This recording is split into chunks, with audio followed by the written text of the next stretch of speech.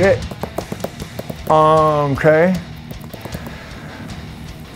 Just trying to have a quick flash of what hits me, and I do know that I used to stare at Kiss Alive 2 a lot.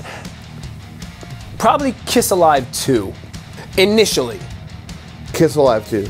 Like all the pictures in there, like that's some crazy photos of Kiss, and they just looked monstrous with their killer production. And Kiss was definitely the reason that we formed a band and learned how to play, like collectively with the original lineup of the band. We did not know how to play instruments.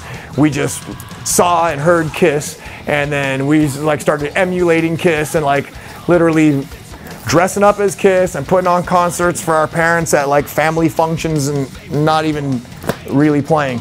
I heard a crowd, you know, live, and it was just, you know, I already had other Kiss records, but that's the one where I heard a crowd, and I thought, huh, very curious, you know, it sparked my curiosity, and I love the photos, and them, you know, with the fire behind them, all that, the blood, and I thought, wow, this must be amazing, and just someday it'd be neat to stand on stage, and I was very fortunate enough to get to see him a few years after that. It was 1979, I saw him at the Cow Palace here in San Francisco. We saw a Kiss concert, then that's what really made us need to learn how to play instruments so we could do it for real. So, I mean, probably Kiss Alive 2 was the first thing that sparked the idea of doing that. Me, Rob, and two of the other original members, Andy and Dennis, were fortunate enough to get to go. I was 10, I think Rob was like 10 or 11, Andy was 7.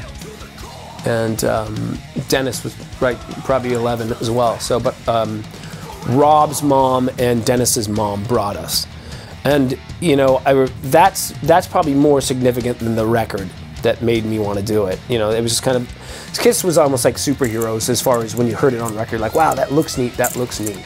It was probably when we walked in, and maybe 4 minutes into the first song, it was me watching them live. It was still more the live. That's when I was like, that is what I want to be when I grow up. That.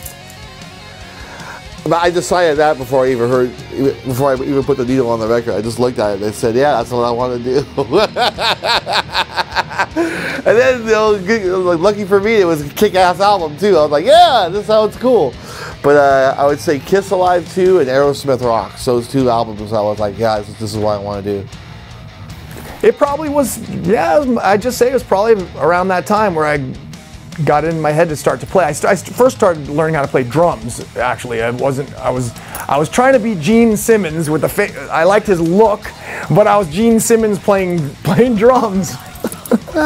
So I had this drum set, but then it was loud, as drums will be, and I just couldn't keep playing drums, so because it was just too loud at night and everything. So then I switched to guitar so I could play something for more hours, like late at night and stuff. But probably Kiss Alive 2.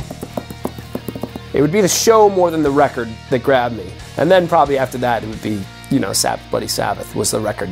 Once I had knowledge of music, that I was like, I don't want to sound like that guy, but I don't. If I have to be like totally honest, the band that pushed me from being a spectator to being a musician was Metallica. I think that's probably one thing that most people from an older generation have in common, is that you can't deny that Metallica brought metal to a critical mass. You know, I can't really specifically say what album it was. Yeah, I do. I can tell a story about my mother, in which I went to, at the time I think we had warehouses, they were still around. Maybe it was a Blockbuster, but I went and got a rap album. I think at the time it was Kid Frost, who nobody even knows of anymore. And I remember I got it and I brought it to my mom. She's like, what'd you get? I was like, oh, I got a Kid Frost album. She's like, oh God, that's terrible. I was like, well, I wanted to get the Metallica album, but it was $2 more than I had. She's like, let's go return your Kid Frost album. I'll pay the extra money to get the Metallica album. So thanks, Mom. Probably it would be Metallica's Kill 'Em All, for the fact that around that time, you know, there was bands like, you know, Judas Priest, Iron Maiden, which they were so huge, you know, playing arenas, it seems like impossible to be with, you know, like, yeah, that's, to me, that can't do that. Look how big they are, they're huge. They're almost like, you know, superheroes like Kiss, you know.